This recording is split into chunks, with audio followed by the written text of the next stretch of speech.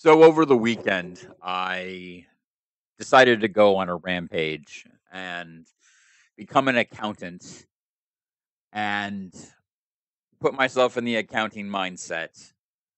But I wanted to treat it as a software domain. And so I created a giant spreadsheet with some constants pulled out and a lot of updatability. Just because here's the actual thing here is that we're currently in a year that has 366 days. This smooths it out, so it's a little bit more accurate.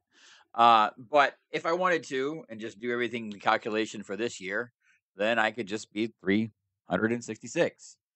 Same goes with the rest of these values. If you see a value that is in white, it means I can edit it and the entire thing updates. If I have a value that is shaded green or some other color, it means that it's a calculated value and I shouldn't be messing with it. And, as you can see, I've got a to-do list here and I've got a bunch of other things I want to do. But you know what? For version one, this is amazing because it allows me to not only know how much the net versus gross pay is at an hourly rate that and what it equates to in a yearly rate, but it also tells me what the cost for the company is in terms of taxes for my state. That's right. I can sit here and I can say, oh, look, I want to make $100 an hour. Well, guess what? That translates to $72.22 an hour for me after all the federal taxes, all the state taxes, everything. But even more interestingly, if I am the company paying myself, here's the actual cost every year for that. And so the fun thing about this is that I can do, you know, I can cut it in half and everything will update. And as you can see, that is not exactly half. There are difference here because federal tax brackets are different based on the amount of money. And so as a result of this, I can do all sorts of fun stuff. And I'm just going to go through here. And this will probably be the most rewatch part of the video, but oh well. I want to make sure this data is public. And, from my perspective, the big issue here is what do I need to start a company?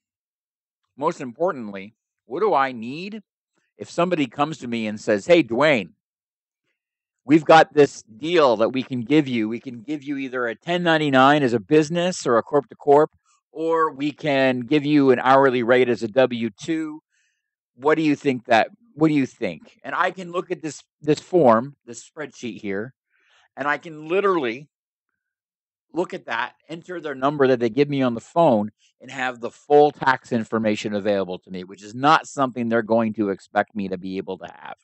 They're going to try to give me a lowball number to take advantage of me, and I'm going to be able to have the data to back it up when I say, no, actually, here are the taxes and everything. That's not going to work. Can you give me $20 an hour extra? And who knows? Who knows what this could lead to?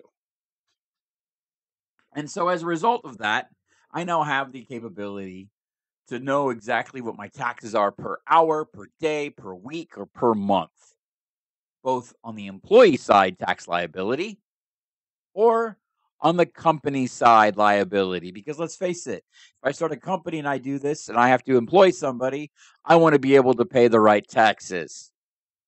And that's something you may not be aware of. Because you might be familiar with getting taxes taken out of your paycheck as an American W-2 employee, but you may not be familiar with the fact that the company is actually paying taxes as well because they pay half of some of those taxes, and they pay other taxes that you don't. And so as a result of that, I can now do that math myself.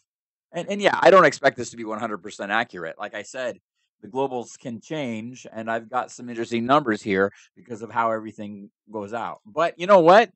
I'm within plus or minus 5%, and that's good enough for me. Uh, I'm not going to get surprised. And I can actually go in and, say, look, you want to give me, you want to give me $120 an hour. Here's what the numbers look like. Actually, my services are $200 an hour. Sorry. Here's what the numbers look like. What? You want to give me $500 an hour? I mean, that'd be nice, but let's face it, that's probably not going to happen. Uh, Although I do AI, so who knows? But the end result is that I have this now, and that was a secret project. I decided to do this as a 1 week sprint, and today is Wednesday, so it's the end of the sprint.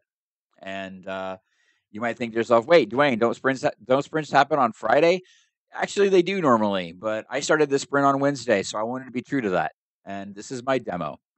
I have everything working. I have the ability to just add random non-payroll company side line item expenses, and they get added to the expenses from the company side, which is why this stuff up here may not match exactly this and this because I'm adding extra expenses to it. I have the full package here. Now, it's not perfect and it's not going to replace my accountant, who I love. Absolutely love my accountant. She is great. And if you're watching, don't worry, you're safe. I don't want your job, trust me. But I do want to be more intelligent about my interaction with my accountant. And I want to make things easier for my accountant. And I also want to make fast, smart business decisions. The thing that really got me thinking about this was the phrase know your numbers. I kept hearing that throughout my entire career. And I heard it again recently, and it made me have flashbacks to all the billionaires and super successful people that I've met and known who have said that in casual conversation. So if you haven't done this for yourself, do it. Are you a software development engineer? Then do this. Because if you can't handle Excel, then you shouldn't be in software anyway. Let's face it, Excel is really simple. Referencing other sheets in Excel, really simple if you're a software development engineer. If you can't master Excel, then you're probably not a very good engineer.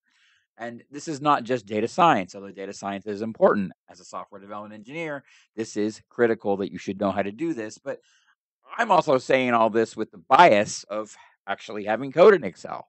I worked on Excel when I was at Microsoft at one point, and so every time somebody boots up Excel, they're running my code. And so I might have a bias here, but I also like Excel and I know Excel pretty well because of that. So the end result is that I am going to do everything in my power to make sure that I have an accurate idea of what's needed and what's not. And so the idea here is for me to do everything I can to make sure this is accurate. And yeah, I'll probably find problems with it and I'll find mistakes. And every year I'll have to update this stupid federal income thing that really sucks. But, it's just going to happen. And that's how it is.